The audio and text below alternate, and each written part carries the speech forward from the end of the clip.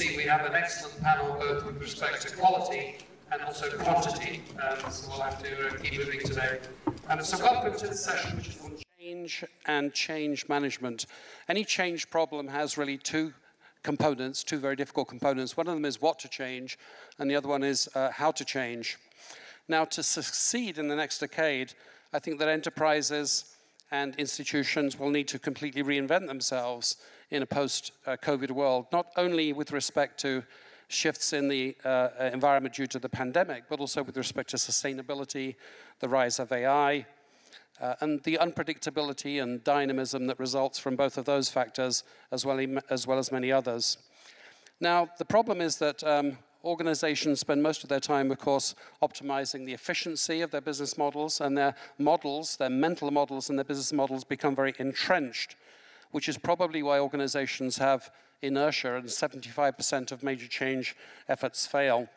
So the two questions I'd like to explore with today's excellent panel are essentially what we need to change and how we can successfully change. So I'll abbreviate the introductions because you've already heard who is on the panel. And we're going to kick off with a stimulus presentation from Yves, who is an expert on business model innovation. So after hearing from him for about 15 minutes, then we'll discuss some of the points that he raises about change and change management. So over to you, Yves, for your stimulus. It's a great pleasure to be with you today.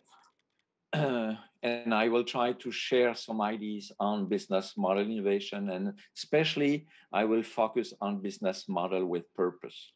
Well, with Alex, we started to work together 20 years ago, and we created some visual tools for helping entrepreneurs and companies, innovators. Let me briefly show you what's the startup journey. You have an idea, you search for the right business model, then you launch and you try to grow just to survive. It's a messy process at the beginning, especially where you first invent business model, and then in a second stage, you try to improve it or maybe to reinvent business model. So we defined some tools for helping entrepreneurs to invent business model, and then entrepreneurs or innovators to shift from an existing one to a better one. And it's a design process. So it means that it requires a design mindset where you design and you test, and it's a messy process, as I mentioned previously. For existing company, the challenges are a little bit different. For existing company, first, they manage a set of business models most of the time because of the history of the company. And they execute the current business model, bringing money inside your company. But they need also to explore new business model for creating new growth engines, or just for replacing some declining business model in the execution exploit portfolio. And we help them when we have created a tool for helping to manage the portfolios of business model, both in exploit and explore. And the company needs to be good at both. They need to be good in exploiting business model, but also in exploring. We say sometimes they need to be ambidextrous. And if they are good at, they are becoming what we call short-term invincible company. So means company is able to constantly reinvent itself, agility. Second, to compete on superior business models, and not only on product, not only on technology. And third, maybe sometimes to be able to transcend industry boundaries. And those three characteristics are quite good also to become resilient in face of crisis. I will come back on this. And as I mentioned, today I will mainly focus on business model with purpose, not only for profit, if you want. So companies able to develop social equity, environmental stewardships, and so on.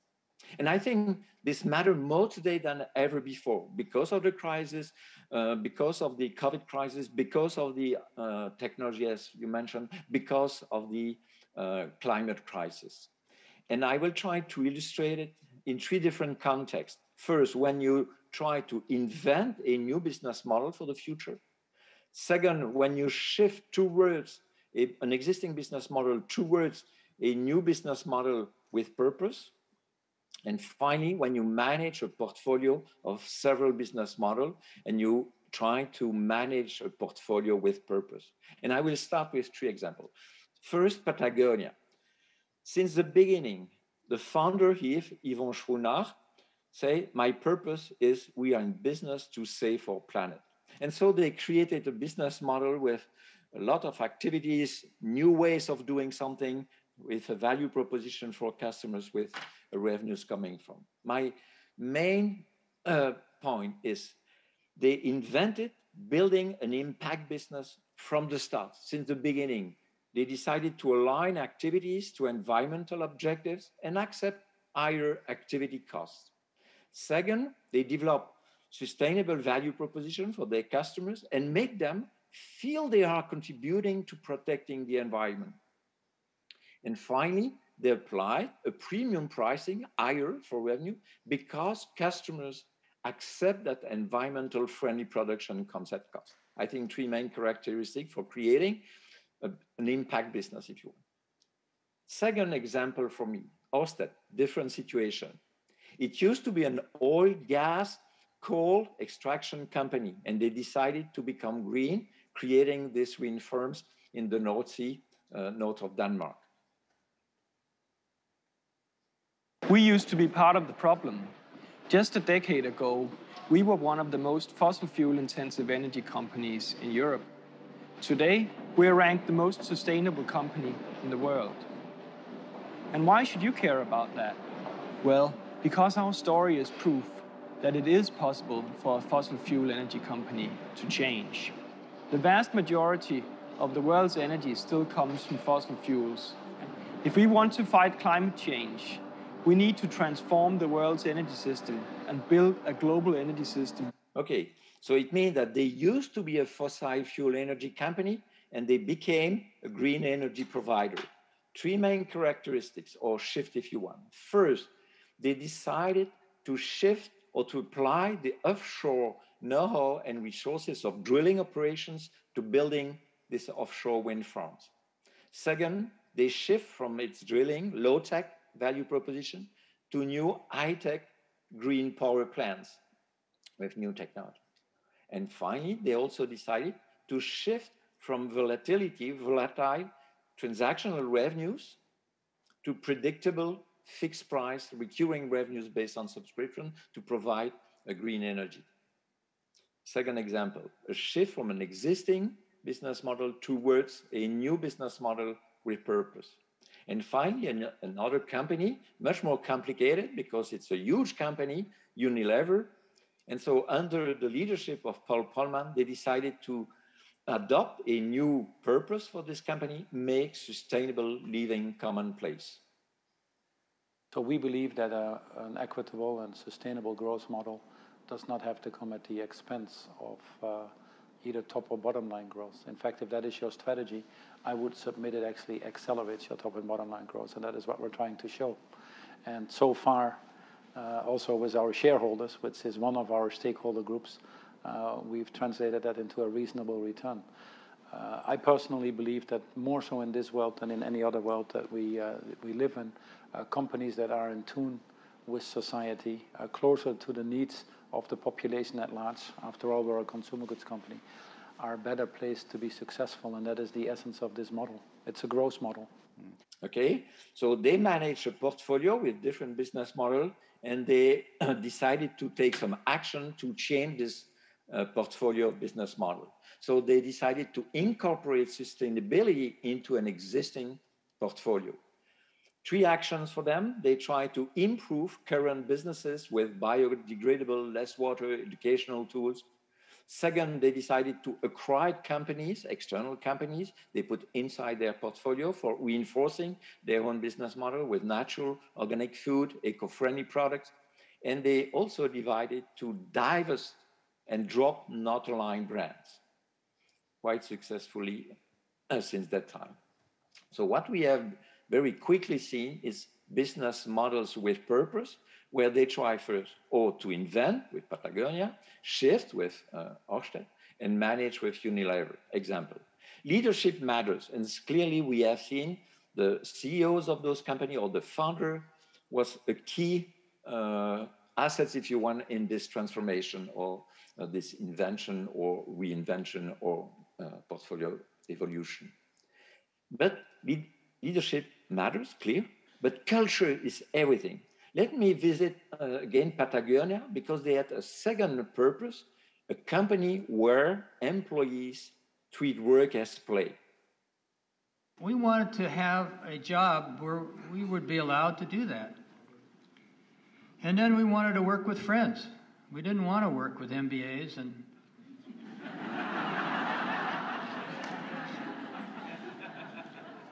you know, and we wanted to break the rules of business. I mean, there's a lot of fun in breaking the rules. And we didn't want to do it the way everybody did. And we wanted to blur the distinction between work and play and family. So we wanted to have our kids with us at work. We didn't want to just leave them at home. I got 70-something% kids. And so, you know, we were bringing our kids in and putting them on our desk in a cardboard box. That was just part of the deal. I had a lot of employees that are barefooted at work all the time. Who cares? All I care is that the work gets done. And so to do that, you have to hire self-motivated, very intelligent people who know their job, and then you leave them alone. Okay, so this is one example. You know, culture is key. Let me give you also what we call innovation myth with Alex. Most of the time, managers believe that the challenge is business innovation, business model creation, invention, reinvention, is to find the right idea, execute the plan, check the results, avoid failure, predict the future based on the past, because they think that it's project management. And this one is good for managing the exploit portfolio. It's clear that you need to cherish to management, systematic improvement, growth of existing businesses, processes, and so on. But for explore, it's not good, because in exploring new business model, reinventing business model, changing a portfolio, the exploration culture cultivates creation, discovery, validation. So you need to come with a new culture. And here I will finish with, how is it possible to assess if your own organization is able to innovate, to create new business model, or to renovate existing business model? And here you will see Alex, my co-author, my friends, giving you 3 questions. You only need to look at 3 things: leadership support, organizational design, and your innovation practice. And there are 3 simple metrics to look at. First one, how much time does your CEO spend on innovation? If it's not 20 to 40% of his or her time every week, you won't get innovation. Second one is where innovation lives in the org chart. If it doesn't live at the very top, growth and innovation, and that's not R&D or the CTO, no, a full-time job, growth and innovation, that reports to the CEO, that doesn't exist, you won't get innovation. And the third one is innovation practice, which means your ability to constantly explore new ideas, make small investments, let teams start testing ideas, but then rapidly kill those ideas that don't produce evidence, so you can constantly, reallocate capital in those ideas that are really working. So that's how you let winners emerge. Okay, so 3 things. First, you need to have a strong leadership support. It's not only money, but it's also the time spent by leadership on innovation. Second, innovation need to be at top of the org chart, somewhere very key. Why? Because you need to give them legitimacy and power to come with this, or helping them to create this growth engine inside the company. And finally, you need to develop some innovation practices, which is not the same as managing the existing portfolio, with the ability to kill project, to kill innovation project, just to be sure that you manage a funnel of projects where some are successful and some maybe less. And here's the end. So for me and for us with Alex, make sure you don't forget to reinvent your business model when you bet on technology to innovate, to invent the future or reinvent the future. Thank you, and Martin, you can Thanks, maybe Steve, for that very come with a question. excellent stimulus. If I may be a little bit devil's advocate, I think every business book which has been written in the last 50 years, the first chapter says, change is more than ever, faster than ever, deeper than ever. What you say seems to imply that it's really true this time. Is the need for change in enterprises, the need for innovation greater than ever? And if so, what makes it so? Yeah, I don't know if we more need it or not. I could say it's a little bit more complicated, a little bit more difficult. Why? Because if you see some past crises when we came with this idea of change management, I think the problem was identified, the impact of this problem was short-term, and the solution or the toolbox of solution to solve those problems were quite well known. Today, it seems that first the problem is not so clearly defined because it's so complicated to anticipate the impact, which are quite long-term, if you think, for example, the environmental issues. And so the solution to solve those problems that you don't know exactly is much more complicated. So problems not clearly defined. Second, impact long-term, so difficult to anticipate inside your organization. And third, solution quite complicated to find. Is it quite clear for you, Martin? Yes, thank you for that, Yves. That's quite clear. So we've heard a strategist's perspective. Let's hear now from an economist. Tom, as you look at these forces on enterprises causing them to change and innovate, from an economist's perspective, what's driving change? How do you interpret this, what's going on here?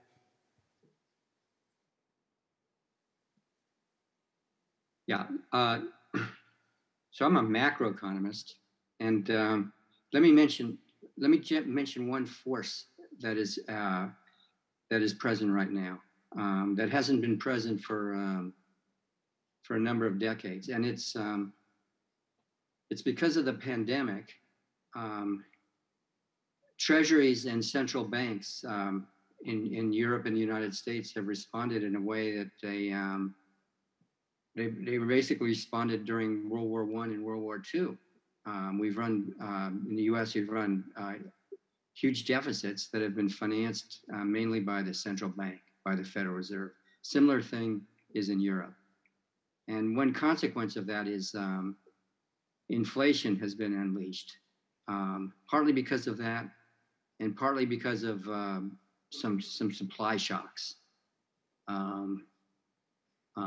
That we're all talking about, and these are macroeconomic effects in the sense that they're influencing the entire environment on all firms. And the last time inflation happened like this in the U.S. at least, partly in Europe, was in the 1970s, in which the model that the quote unquote model or way of doing business of the Federal Reserve and counterparts in Europe got out of whack, and it took a long time to fix that. Substantial inflation followed by in the U.S. a big recession that the Fed engineered to break it. So we all know that central banks now are talking about, well, is the inflation now transitory or temporary? How long is it going to go? And the reason inflation causes trouble is for firms, it makes price for firms and unions, workers. It makes it hard to figure out how much of a price change is a relative price change relative to other firms and other commodities, and how much is general. And it makes price setting for firms much harder. So there's a danger that firms are going to be put back in the environment that they were in the 1970s. And while this is all going on, additional social mandates are being put on central banks that they're probably not very good at. Solving equity problems and problems with racism and diversity. Those are important problems, but you know, the central bank's problem is inflation. So you kind of have mission creep. So I would watch for that. That's going to affect all businesses.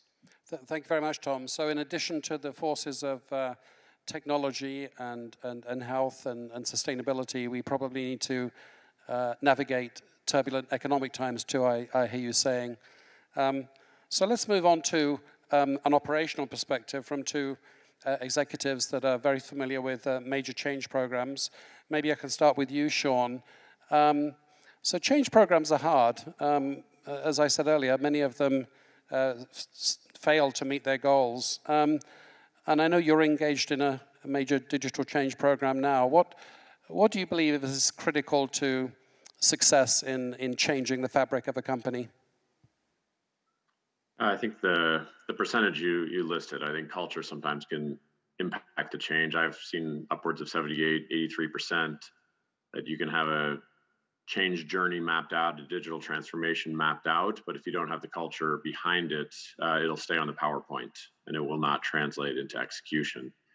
I think the important part for any sort of change, specifically with digital, because it does change the underlying makeup oftentimes of how the organization and the business models are laid out, is you have to drive some level of speed, some pathfinder projects where you can test out these new muscles and capabilities and prove them out to the organization, where you can start to get evangelists inside the organization and show impact, and show it not in years, but in increments, 90-day sprints, and then to have the fortitude to be able to stop if your hypothesis around a certain activity was misfounded, or the actual customer reacts in a way that you didn't expect, and to turn your prioritization and funding into other directions.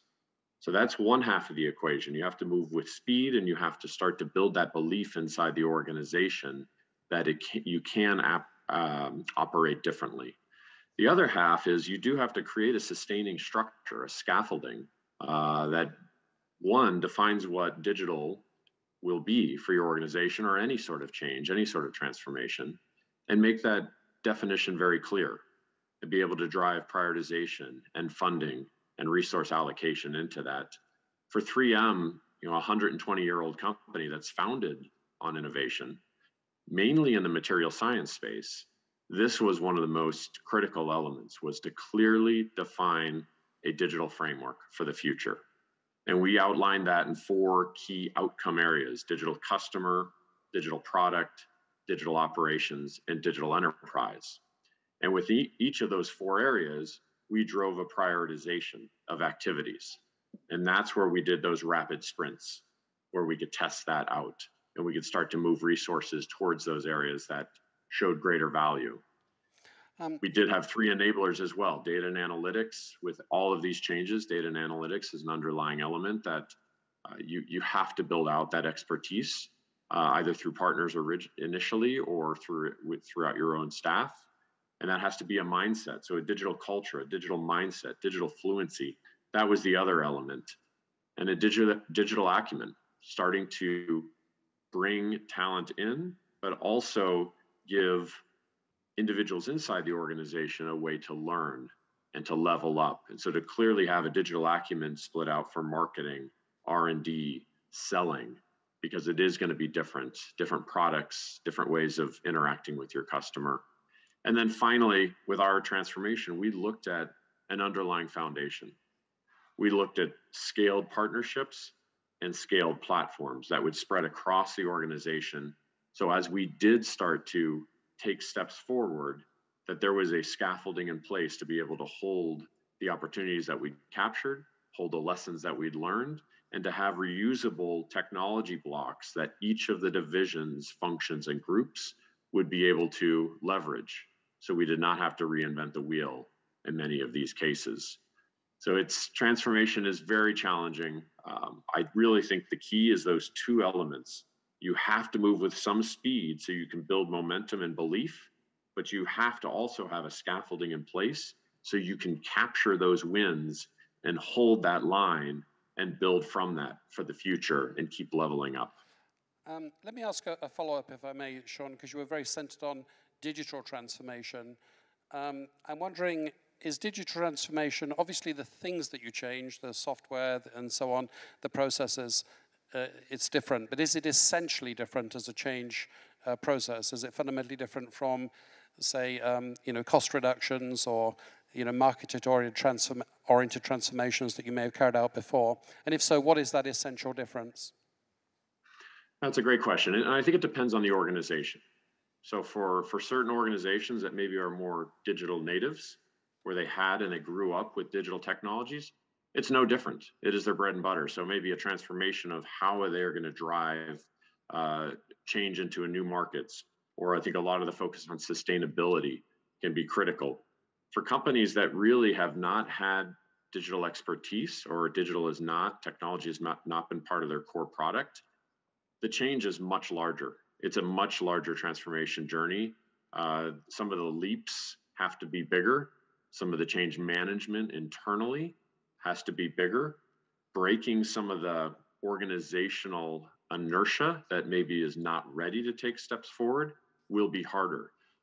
So oftentimes you have to look, and that definition of what digital is and what that path is going to be different for every company. So there is no playbook.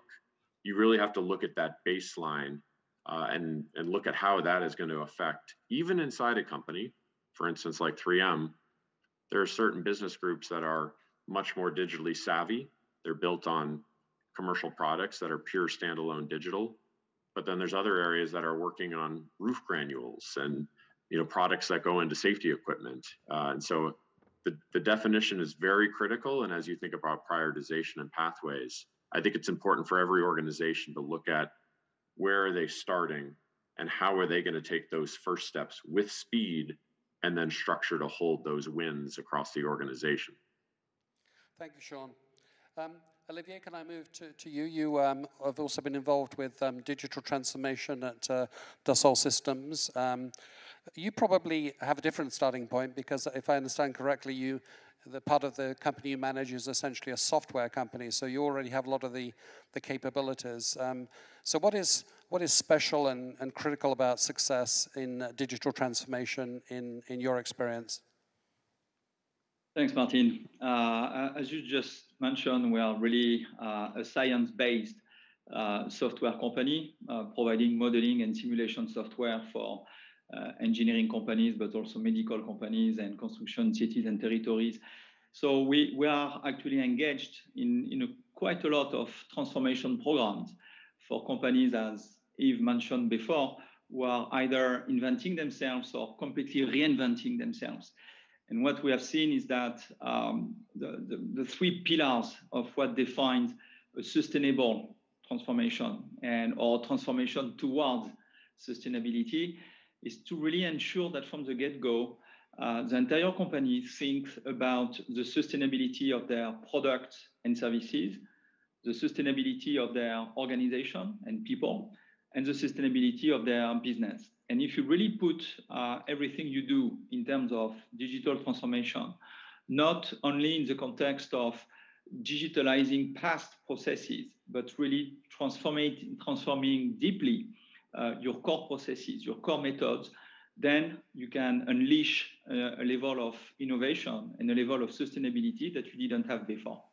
So when we think about product and services sustainability, it's obviously about reducing carbon footprint, cost of material, cost of transportation, and be as efficient and lean as possible. And we believe that the technologies of modeling and simulation help run plenty of what-if scenarios that you can practice in the virtual world, including business decisions virtually, and then test them. And once you are sure that they will work, implement them. So it's moving from a document-based way of working, a PowerPoint-based way of working, to something that is a true virtual twin of your business model, of your enterprise, and your products and solutions.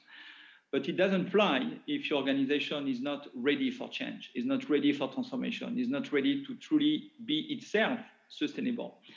Many of us across Europe have a big challenge, and also in the US and to some extent in Russia, have a big challenge. Many of the engineering teams who have been creating the products and services we have today are going to retire pretty soon. So the question is, how do we transfer, how do we transmit all of this knowledge and know-how that has been capitalized in companies to the next generation? So sustainability is also about the people and the organization retain, attract talents, but also prepare the move to the next generation.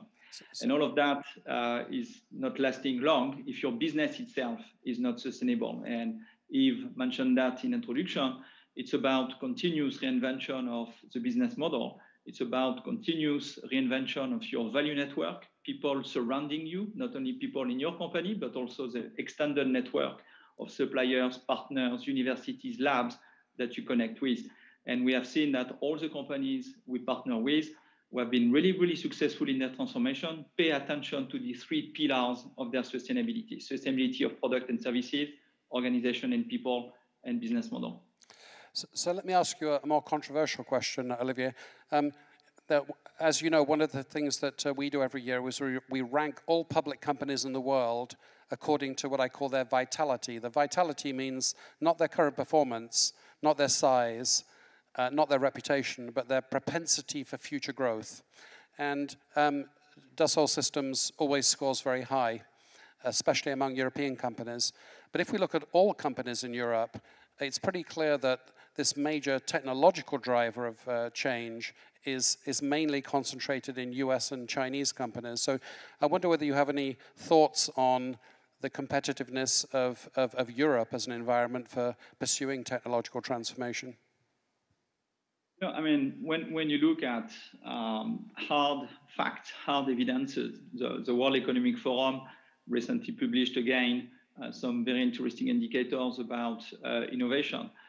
Yves lives in a country that is continuously and constantly ranked as the #1 country in the world in terms of innovation. So you can argue on how it has been calculated, but when you really look at that from an objective standpoint, looking at the number of universities, patents, penetration of internet and 5G, number of startups, volume of venture capital, you will see that Europe is actually scoring quite well and is remaining an epicenter of innovation. But what is clear is that the European companies have taken, and the Russian companies have deliberately taken a stance on their own sustainability. We ourselves joined the Dow Jones Sustainability Index. We continue to work very closely with companies on their target, science-based target initiatives. So I'm very optimistic about the fact that Europe, Middle East, Africa, Russia, which is a part of the world I'm looking at for the Dassault System, is and will remain extremely competitive. Thank you. So let's move on next to Maxime. Maxime, you run a very large enterprise, the Russian Postal Service. You in the midst of a major digital transformation. Tell us about what you've learned about success and failure in major change programs. Thank you so much. I would like to say that I carefully was taking note because some of the answers I was not talking to them ahead of time. I wanted to comment in terms of practices because I do work with challenges. In our business model is very unstable. We are a post operator, and like others, UPS, Deutsche Post, DHL, or Singapore Post, which are benchmarks in our industry, all of them are living through difficult times because logistics, marketplaces, e-commerce, it's an opportunity and challenge for us at the same time. So the questions are very simple. How do you make this model more sustainable? How do you quickly respond to client demands? How do you develop products quickly and introduce innovations? Not all the changes I'm going to mention have been implemented, but this is the way we're following. And this is my program of changes at Russian Post. First of all, the product should be in the center of company's life. It's a practical thing because the business processes in the company should rotate around products and product teams. If you don't give them freedom, if they don't follow this product logic, if they're not incentivized to do it, if resources are not there for product management. So unlike old practices,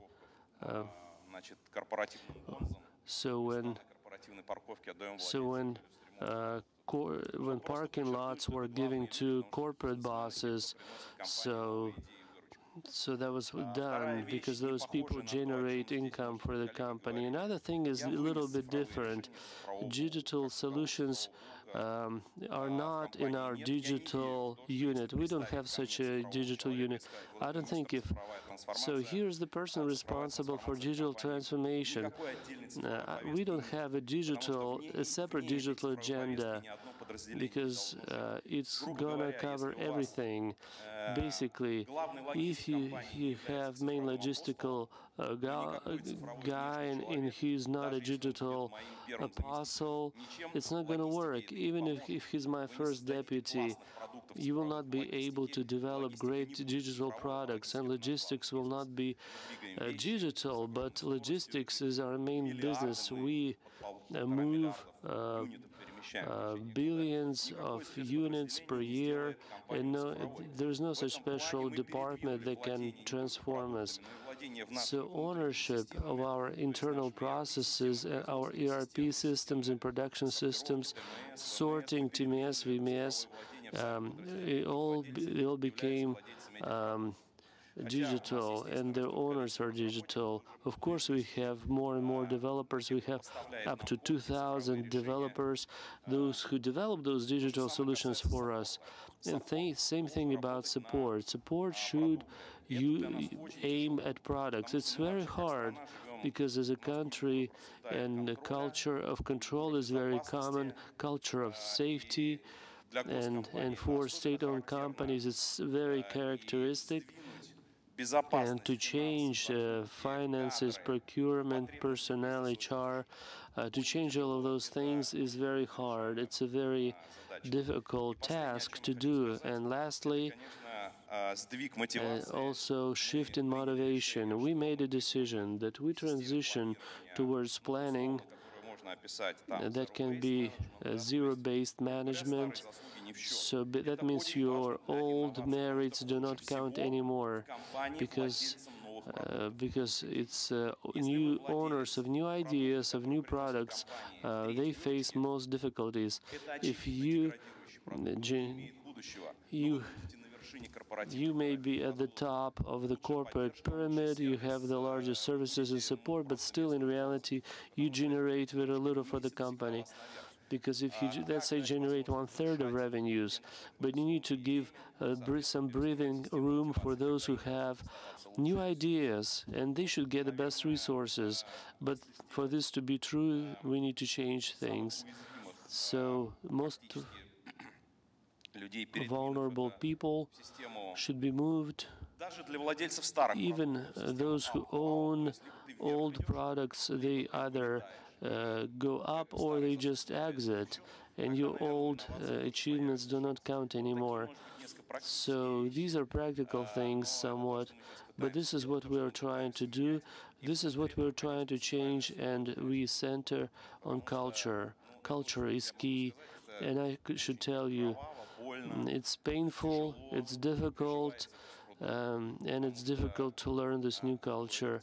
Because culture is vertical, and culture in a business unit, because they prefer not to talk to their neighbors, to another business unit.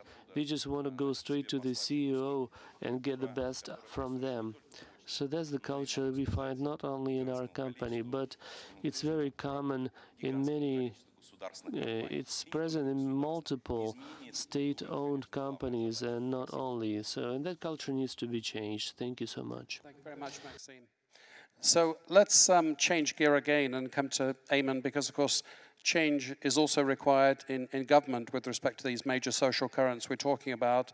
And Eamon, you sit on many committees and hold many positions in the Bahrain government.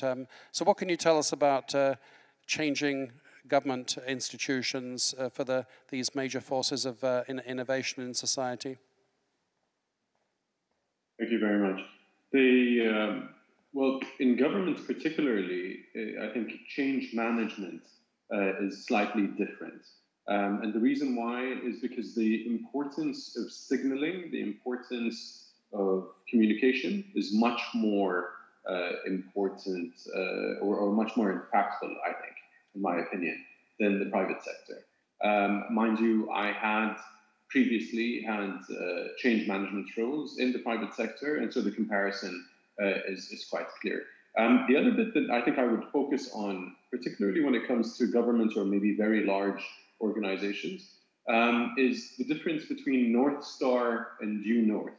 It's something that I identify very clearly within our organization. So North Star would be a planned sort of destination that we're trying to reach. The issue with moving an apparatus as large as ours is the fact that you don't always know what the variables are. You don't always know where the turbulence is going to come from. And therefore, what we agree on is due north as opposed to agreeing on a North Star, a specific the destination. So we look at direction as opposed to destination. The other bit with regards to change management, Martin, that I would also add, I think that's quite important. It's not always the things that you add. I think that very similar to what Maxime had said, it's also what you remove. We've got an apparatus that looks at, we call it chain of wires, just to make sure that we don't get stuck with legacy matters, legacy procedures, legacy policies, legacy or symbolic elements, or dogmatic even elements within the institution. We go through these exercises of chain of whys to make sure that we remove anything that no longer takes us in the right direction. So I would emphasize both, yes, additions with regards to innovation, but also what you remove is key and elemental to whether you succeed or not. Thank you very much, Eamon. So we're nearly out of time, but let me end with a blitzkrieg round. Maybe in less than a minute each, I'd like to move on to not the forces of change or change, but the leadership of change. So I'm looking for some tips to leaders in leading change. Can I start with you, Yves? What would be your tip to leaders in leading change? Yeah, as I mentioned at the end, I think first, leadership has to be involved, but strongly involved, not just giving money to the innovation team, but personally in time spent every week on innovation. The second, I think, is to give legitimacy and power to the innovation team, which is quite difficult to acquire because you have to manage those two cultures under the same roof. And third, I think you need to acquire some skills in innovation. And for me, it's different of managing a company, if you want. We need to have some skills, competencies in entrepreneurship, if you want, in a way. Right. And I think those three things are quite key in this process. Thank you, Yves. Tom, do you have any thoughts on leading change, perhaps change in economic policy? Or? Yeah, I think a lot of there's a difference between implementation and innovation. A lot of innovation is actually done by the guy in the shop floor or the guy in the lab who's kind of tinkering and kind of somehow unleashing that energy is that's the motive force of change. Sean, any tips to leaders on leading major change, given all the complexities and risks we've talked about? Yeah, maybe just a simple one. No matter what size organization you're at, get off the podium and get down out into the plant floor, get out with the sellers, get out with the R&D folks that are creating. And that's where you're going to be able to see what the reality is. And you can also inject directly into that level, because steering committees, high-level bureaucracy, PowerPoint presentations, they are important at the top end, but but you have to build that belief from the real soldiers, the real doers of an organization. And frankly, you learn a lot more when you're in the trenches watching, and it can actually adjust some of your presentations at the top side as well. Olivier, what tips would you have on leading change? Remember that it always starts and ends with people. So reveal talents, reveal the talents, and not just the young talents. Obviously young talents, but also people who have been in your company or in your network of value creation for many, many years. So reveal them continuously.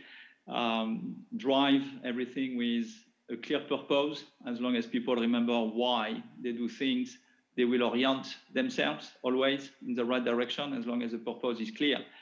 And roadmap. Make sure that there is a clear roadmap.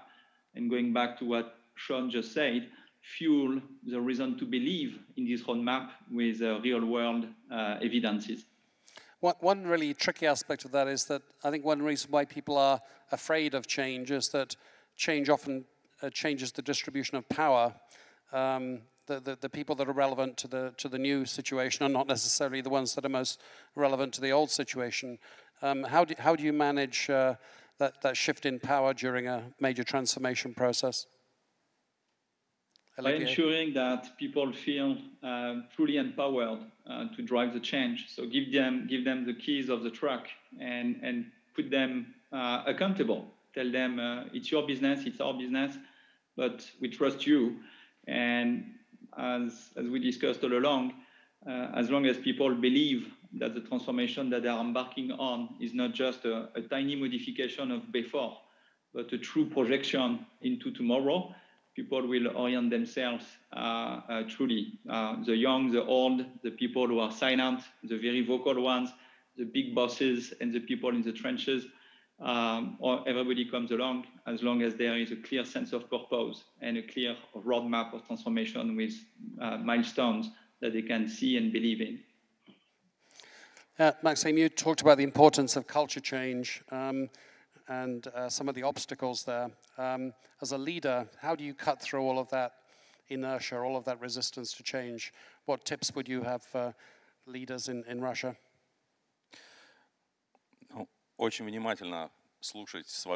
So you should listen to your team very carefully, trust and translate that culture of trust and emphasize those values yourself with your own actions, not only in your verbal communications, and listen carefully to your people, the team, and the clients as well, and support that appetite appetite for change. And I totally agree, there should be faith that those changes are needed. It is very important for people to believe in those changes and to be enthralled or excited about them. Then it's going to work. And the last word to you, Eamon. A government institution is as you pointed out, a tough environment to implement change in. In some senses, we expect stability from government, and there are many constraints on change. But in terms of leading change in a public sector context, what would be your tips to public sector leaders?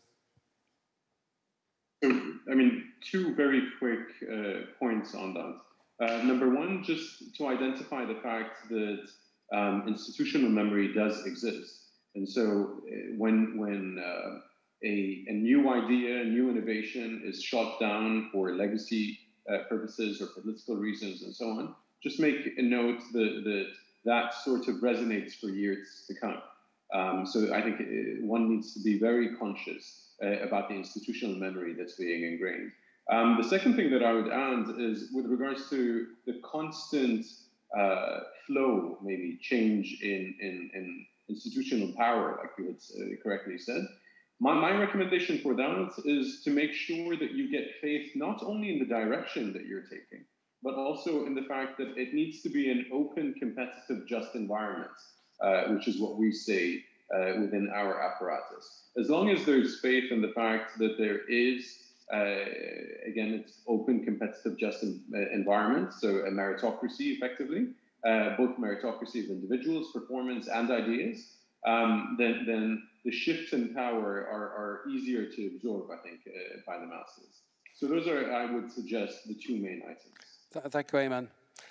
So we're almost out of time. I'd just like to thank our panelists, Yves Pigneur, Tom Sargent, Olivier Ribet, Maxime Akimov, Sean Brown, and Ayman Tawfiq Almo-Ayad for a very special conversation, because we've actually gone from the entire journey from science to macroeconomics to strategy, to change, to leadership, and it was very interesting to connect up that vector. I think there's a lot of rich lessons here for business leaders. So thank you very much, panel.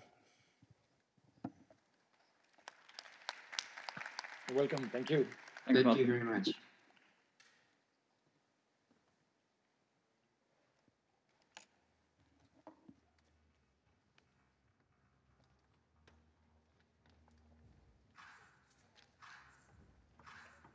Okay, it was nice to meet all of you.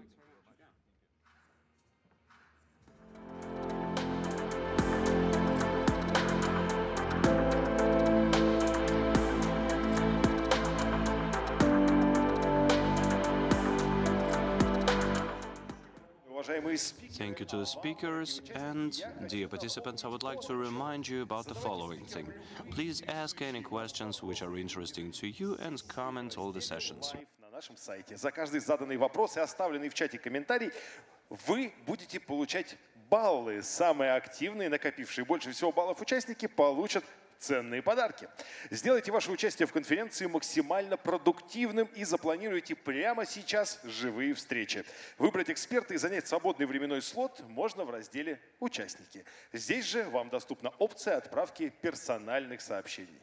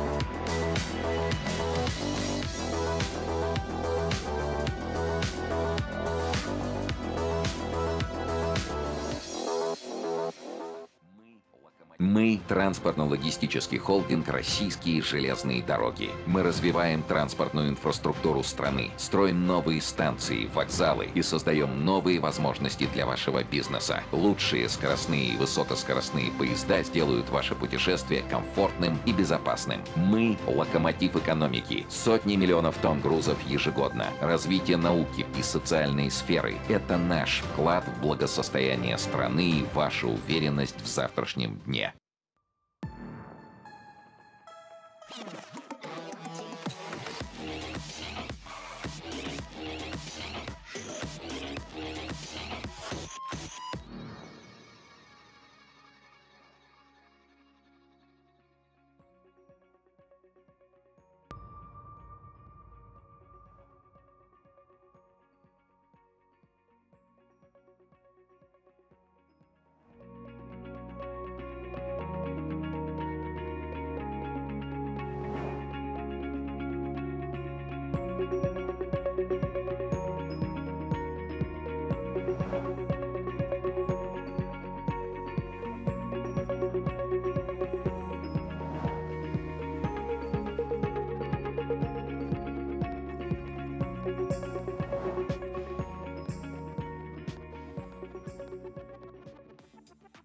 Я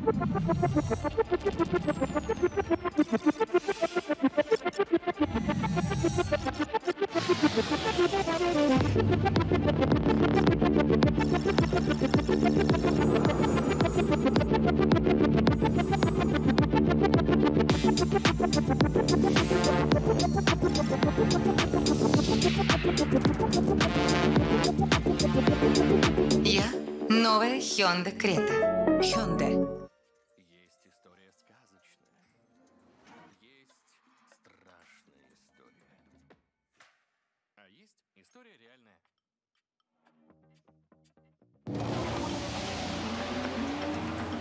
Есть история фантастическая. Есть история сказочная. Есть страшная история. А есть история реальная. В Юка всегда реальная история и диагностика автомобилей с пробегом. Юка – официальный сервис Hyundai. Смотрите историю и диагностику автомобиля и покупайте его онлайн.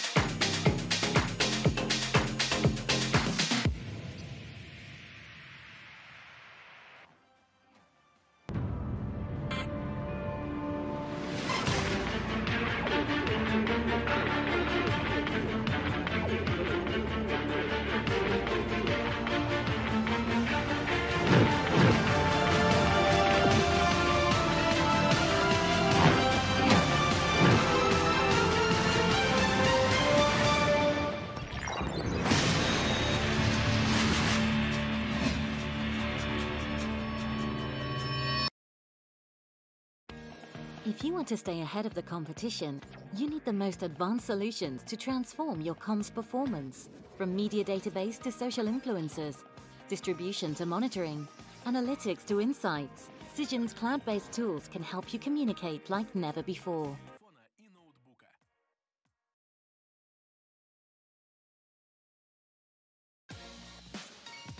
Звонки ВКонтакте для работы. Больше никаких ограничений по времени и платных функций. Звонки ВКонтакте – это разговоры без конца с телефона и ноутбука.